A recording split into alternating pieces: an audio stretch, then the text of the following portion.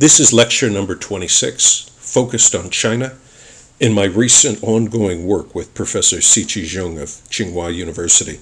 This wordy title, Does Government Investment in Local Public Goods Spur Gentrification and New Residential Real Estate Investment? Evidence from Beijing. So, we all know that China's booming and that China's powerful government has been making enormous investments ranging from bullet trains, something I'll be talking about in later lectures, to new highways, to new airports. But within cities, within all of China's cities, including Beijing, major investments have taken place to transform the urban form.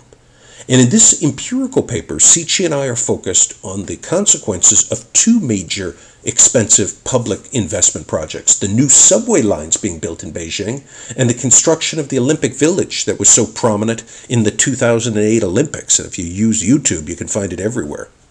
What we're interested in is this complementarity question. When the government commits to a big push of improving urban infrastructure, how does the private sector respond?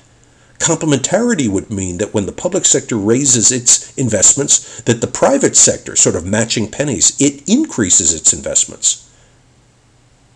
In investments such as we're going to study, new restaurants and new housing towers.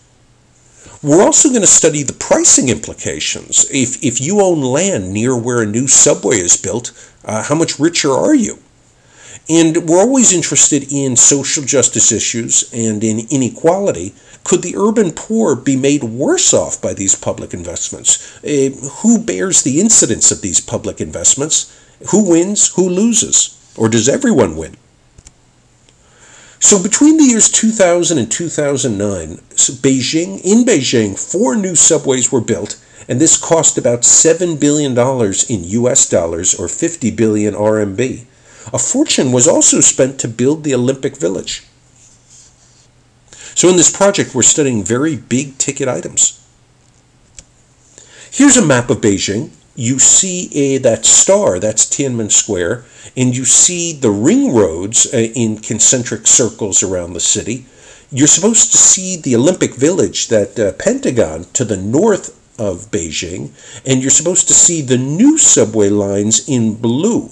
You see the old subway lines in red, and you see the new subway lines. And we're interested in the consequences, the spatial impacts of these investments. And you can immediately see that areas to the north of Beijing had a greater investment. You see both the Olympic Village to the north, and you see the subway lines, which hadn't been there before.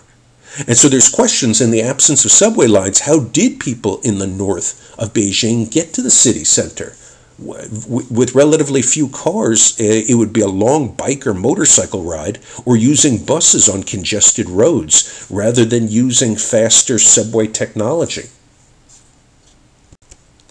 And here's a transformative picture. You're supposed to see Beijing before, to the left, and after, with the construction of the Olympic Village. And these photos are what they are. I'll leave it to you, but I think we all sense that the Olympic Village was progress. I've been told that there was farming going on in the area that would become the Olympic Village before the Olympics. So here is a map of land sales. The purpose of this map is to show you some of the data we've been able to obtain because of Tsinghua University's excellent ties to different data authorities in China. So we have geocoded many different data sets that allow us to do the analysis we do in this paper. And this paper is forthcoming in Real Estate Economics, and we're proud of this paper. We also take a look in this paper at new housing production between the years 2006 and 2008, these pre-sales of apartment housing towers. And you can see the patterns of where housing projects are going up relative to where are different parts of the city and relative to where the subway and the Olympic Village is. Look at the Olympic Village and look at that large number of new housing towers just to the west of the Olympic Village. Quite a coincidence. We also in this paper geocode where all these new restaurants have opened in the city, whether it's Chinese restaurants or Western restaurants. And to give you a flavor of these restaurants, no pun intended, Here's a list of the restaurants, prestigious ones like Starbucks and not so prestigious ones like McDonald's and KFC, Western restaurants, and Chinese restaurants like Lulu Restaurant or Donglei Shun. I don't believe I've ever been there. We're going to count the number of these specific restaurants that open in a vicinity of new subway stops and near the Olympic Village as evidence to test the hypothesis that when the government invests in public infrastructure, that the private sector in China responds to such investments and increases its own investment. And this is sort of how you set off a snowball of a booming part of the city. And we see this in the United States also. There's the presumption when a new sports stadium is built, whether it's where the Brooklyn Nets are now playing, that you're going to see shopping malls and restaurants and bars locate nearby, this sort of emergent consumer city in a neighborhood. This type of logic is often engaged in by project boosters. Some economists have asked whether this spending at those bars is actually new spending or it's a zero-sum game, that those same dollars would have been spent somewhere else in the city had that stadium not been built. Our paper doesn't delve into that. We present 5 pieces of evidence in our real estate economics paper. We study the price of land near the new Olympic Village and subways. We studied the prices of apartments per square foot, the pricing of apartments near the Olympic Village and near the new subways. We count the number of housing towers and apartments that real estate developers are selling.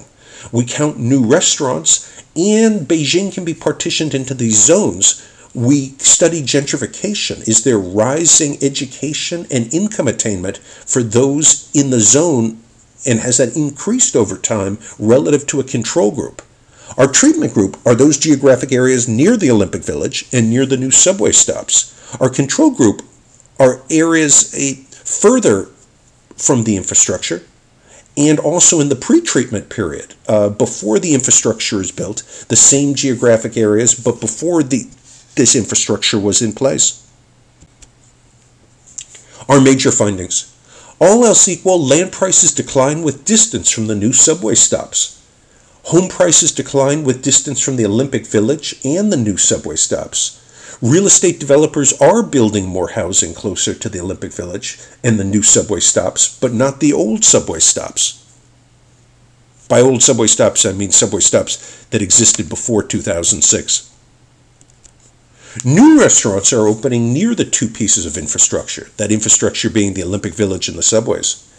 And we do see this gentrification. Based on this 114 zones, education is rising by, and income are rising by a larger amount near the new government infrastructure than in other parts of the city. We recognize in our research that we don't have microdata of studying individuals, but we've done the best we could with the data we have.